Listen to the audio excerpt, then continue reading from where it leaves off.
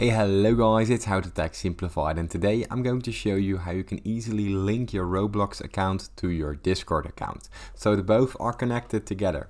It's a very easy process, so let's get straight into it. The first thing that you want to do is open up your Discord application, sign into your Discord account and go to the left corner of your screen where your user settings appear, right here. Now from there you open up your user settings and you hop onto the connections tab right below devices. Now right here you see add accounts to your profile and you go to the little area that says view more. And here you see in the left corner Roblox, the icon, simply press it. Now what this will do, it will come up with the login to your Roblox account, simply sign in. Now from here we ask the two-factor authentication. I'm going to do it, I'll be right back with you.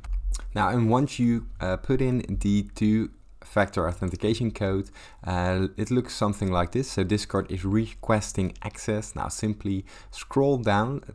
Here you can see your account. You can select the account that you want to connect to Discord. From here you see the resources and your personal profile. Press continue. And from there, by clicking confirm and give access, you acknowledge that you have read the agreement. Now simply press confirm and give access, and it's redirecting me to the Discord application.